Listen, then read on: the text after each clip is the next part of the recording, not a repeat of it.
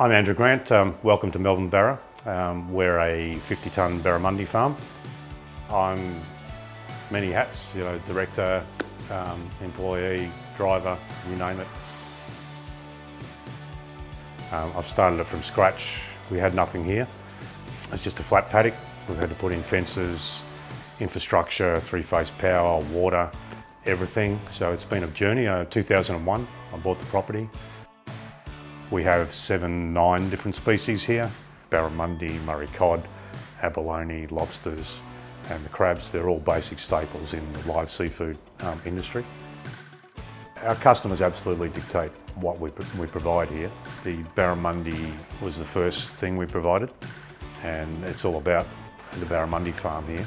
But we supply other species because the customers want it. They want a one-stop shop, so rather than bringing several different suppliers for several different species, we provide those other species for them.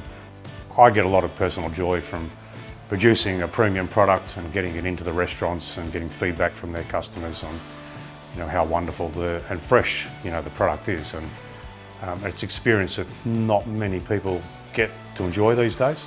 Most of our products are frozen, thawed, so to go from literally swimming that morning to on your plate in the afternoon, and the freshness cannot be beat. It's just such a unique flavour and taste. Most of my customers are price driven, and if I can offer them a cost-effective product and it just so happens to be clean and green, then why not do it? It just makes a lot of sense to me. I'm very keen to sort of leave the land better than we found it.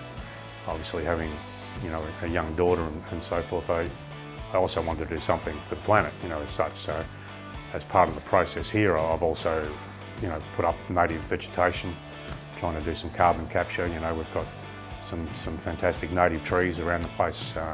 But to follow that through, I really had to cut back on energy costs. And I had a number of companies approach me, but you guys were actually concerned about the business and working with the business, and asking me the questions about how can you complement and work within the business. And so one of the biggest things here is that we're 24/7 operation, and you guys were more than willing to work in with our hours and not upset the process of growing the fish. The fish didn't miss a beat. It was great. You guys met the cost, the best price I had, but it wasn't just about the cost, it was about the service as well. Power is absolutely essential to the business. I cannot lose it for more than 20 minutes without, devastating results.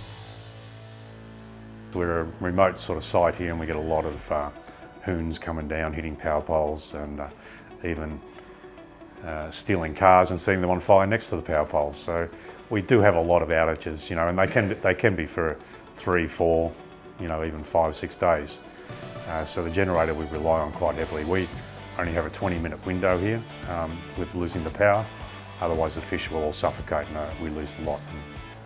Once I saw the installation working, and I was very impressed with the layout, the way it was put in, the efficiency in which it was done, the minimal impact on the business. It was all great. And then when I saw that thing humming away and realised my bill was coming down, what's not to like?